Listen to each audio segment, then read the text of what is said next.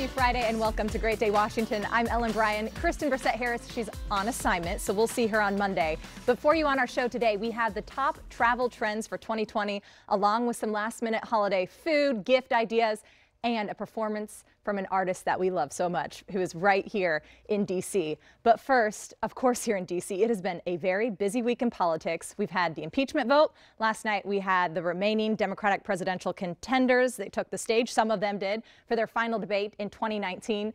And so to recap all of this with a very entertaining look, we have entertaining political roundup.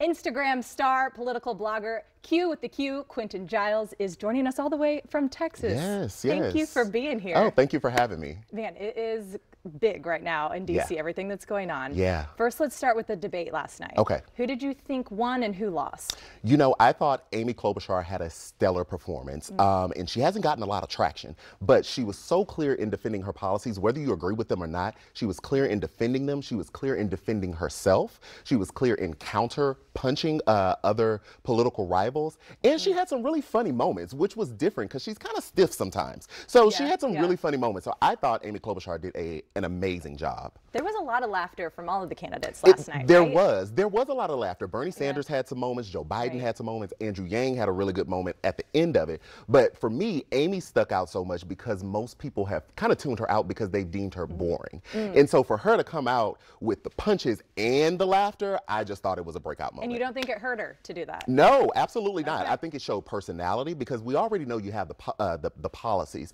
But sometimes people want to feel fun with you. Like I always say that people voted for George Bush because we thought we could have a beer with him. And so Amy Klobuchar gives us that feel as of last night. So one of the questions that really stuck out to me last night was the one where they said, would you give a gift to one of the other candidates on stage, or would you ask for forgiveness for something? What did you think of that question and how the candidates responded? I was surprised that that was a question to begin with, and I think it threw a lot of people off. I thought it was very jarring that all the men on the stage wanted to give a gift. Yeah, they wanted to give a gift, right? And so Andrew Yang wanted to give his book, and then Pete Buttigieg was like, well, I'll give my book too. And then Bernie was like, well, I have a book too. So it's like everybody's pushing book sales. Right. But the two women on the stage actually asked for forgiveness. You know, we actually have Elizabeth Warren's answer. Let's play it real fast. Hear what she said on forgiveness. I will ask for forgiveness. I know that sometimes I get really worked up. And sometimes I get a little hot. I don't really mean to. What happens is when What did you think?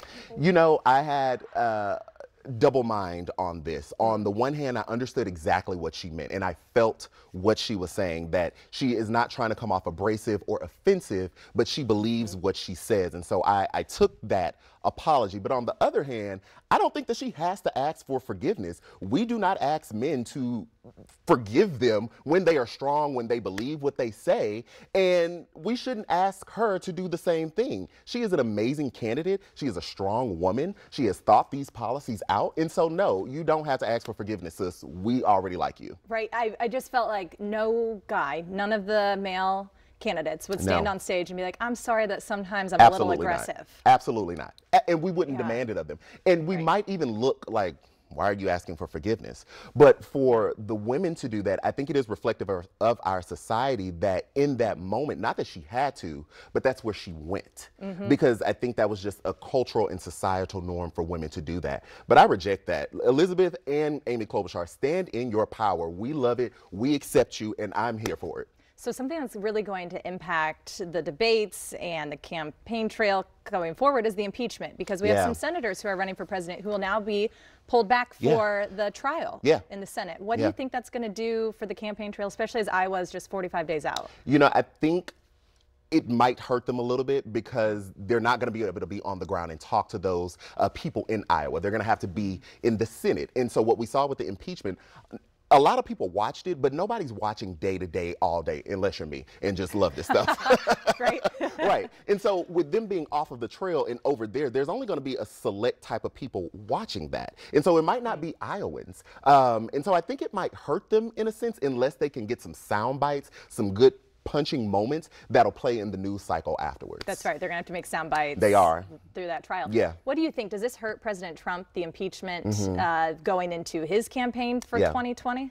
I think it does hurt him. I think it does hurt him because we'll always look at him as an impeached president. Whether you support him or not, you will always have that stain on your record. And so it hurts him in the grand scheme of things because the Congress has rebuked him in some type of way and said that these actions, again, whether you agree with them or not, we will not stand for in Congress. And so it hurts him on the grand scale of things, but I do think it ignites his base because he's their guy. So they don't want to see their guy in trouble, and we wouldn't want to see our candidate in trouble, right? And so I think it hurts, but it helps a little bit. Yeah.